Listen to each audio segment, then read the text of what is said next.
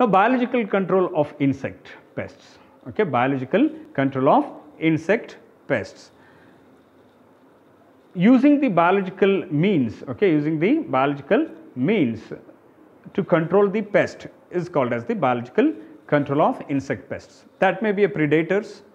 Is it clear? Predator are the natural enemies also, okay, which feed on the pests.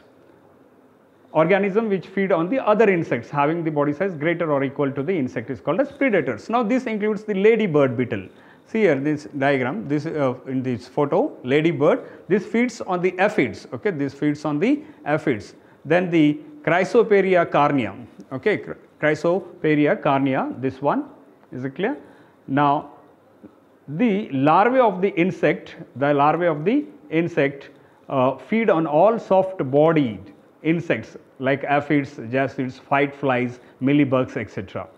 Then the Cryptolaemus montroseri, is it clear? This one, is it clear? This insect feeds on mealybugs on grapes. This feeds on mealybugs on the grapes, is it clear? Then there is parasites. You know, parasites are those insects which larvae feed on the another animals, okay, they feed on the another and then they kill their host, also. Now, there are different types of parasites are there. Egg parasites, larval parasites, pupal parasites, adult parasites, is it clear? Now, this is the Trichogamma chelonis, okay, Trichogamma chelonis here. Now, see here this Trichogamma chelonis, what it does, it parasites on, okay, it parasites on egg of Helicoverpa armigera. This is Helicoverpa armigerus, is it clear? So, on this egg, that is parasites. Now, the larval parasites, Bracon hebetor, okay, Bracon hebetor parasites larvae of armigera, okay, parasites larvae of armigera. This is the larvae, on that larvae it is getting parasited, is it clear? So, that is the Bracon hebetor. Pupal parasites, okay, pupal parasites. The pupae are hosted in the goniopthalamus, okay, goniopthalamus, here they are hosted, okay, the pupae are hosted in this plant. Now, the adult parasites, okay, adult parasites, that is the Apricania melanoleuca, this is the Apricania. This Apricania parasites adults of sugarcane pyrilla. This is the adults of sugarcane pyrilla. This Apricania, okay, this parasites the adults of sugarcane pyrilla. Okay, so here it is what? The parasites, there are different types of parasites here, that is egg parasites, larval parasites, pupal parasites, adult parasites. Pathogens, okay, pathogens, the disease causing agents now. The microorganisms like bacteria, virus, fungi, protozoa and nematodes develop diseases to the pest and thus helps in killing the pests. Okay, pathogens, here we are concerned with the pathogens which are causing diseases to the pests, okay, diseases to the pests.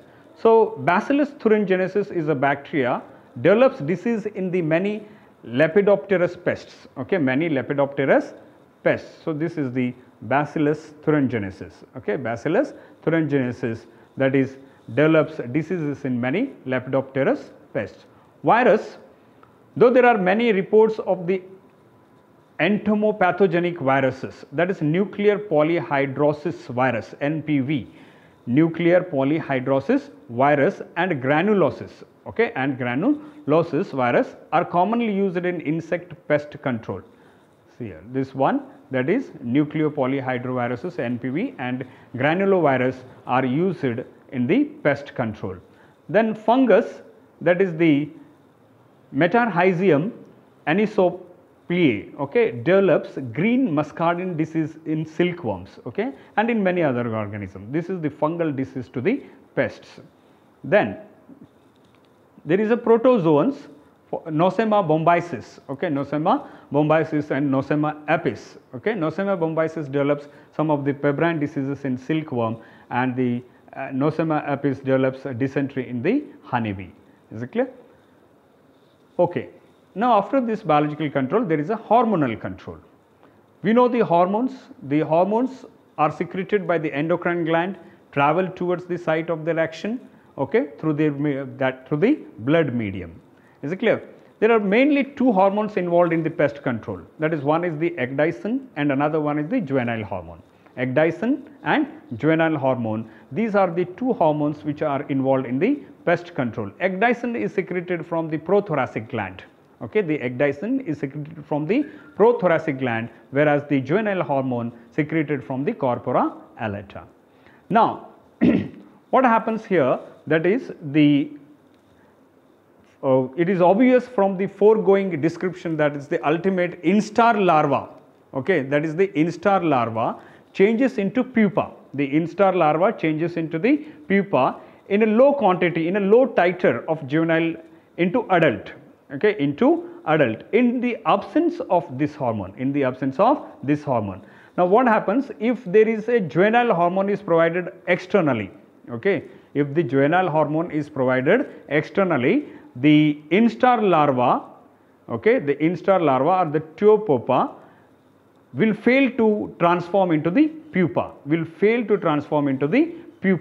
okay, if the juvenile hormone is provided externally or exogenously, okay, then there is the development of that larva is ceased. It will not get transformed into the pupa and later into the adult. Is it clear? So that is about the hormonal. So here the two types of hormones are used for the pest control. That is, one is the ecdysone and another one is the juvenile hormone. Is it clear?